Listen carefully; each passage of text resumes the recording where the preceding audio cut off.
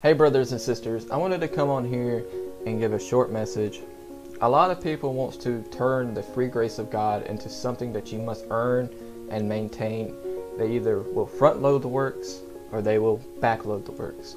They'll say you're saved by grace through faith, but you must do this. You must be water baptized, you must turn from sin, you must do all these things in order to be saved. But that's not true, because Paul makes a rebuttal against all these things. So we're going to look at a couple passages that talks about that you're just saved by grace through faith alone. So we're going to look at Ephesians 2:8-9 first.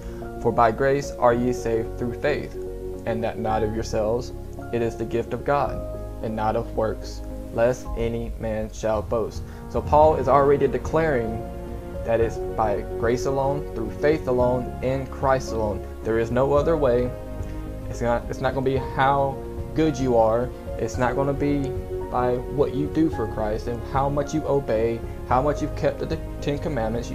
It's not going to be anything by your own merit that's going to save you. It's a free gift once you come to believe on Christ and Christ alone.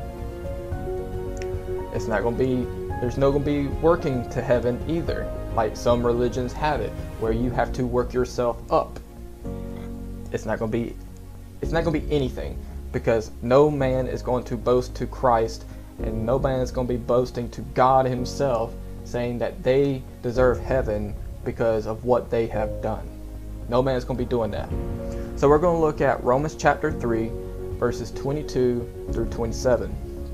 Even the righteousness of God, which is by faith of Jesus Christ unto all, upon all that believe, for there is no difference. For all have sinned and come short of the glory of God, being justified freely by his grace through the redemption that is in Christ Jesus, whom God has set forth to be a propitiation through faith in his blood, to declare his righteousness for the remission of sins that are passed through the forbearance of God, to declare, I say, at this time his righteousness, that he might be justified and the justifier of him which believeth in Jesus. So where is boasting then? It is excluded by what? By what law? Of works? Nay, but by the law of faith. Therefore we conclude that a man is justified by faith without the deeds of the law. Paul makes that so simple in that short passage of Romans chapter 3, verses 22 through 27. There is going to be no obeying of the deeds of the law that will save you, but by those who believe on Jesus and what he has done for them. And what is the thing that we believe? Paul makes that very, very simple in 1 Corinthians 15:1-4. He declares the gospel by which we are saved. He says that Christ died, shedding his precious blood on the cross of Calvary, paying the sin debt once and for all, past, present, and future, that he was buried, and on the third day he rose again for our justification. Once you believe that, you are sealed with the Holy Spirit of promise, and you're sealed until the day of redemption, which is the guarantee of our inheritance. There is no works needed to maintain salvation. There's no works to earn salvation. There's going to be no boasting in heaven.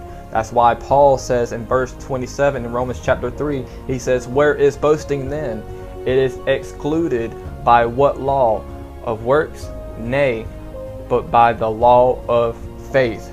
Faith in Jesus Christ alone. There is nothing else needed for salvation. Jesus is all sufficient. His sacrifice was all sufficient. His blood was all sufficient for salvation, because you are saved by his grace through faith alone. But brothers and sisters, I hope you have an awesome rest of your day. Shalom and God bless.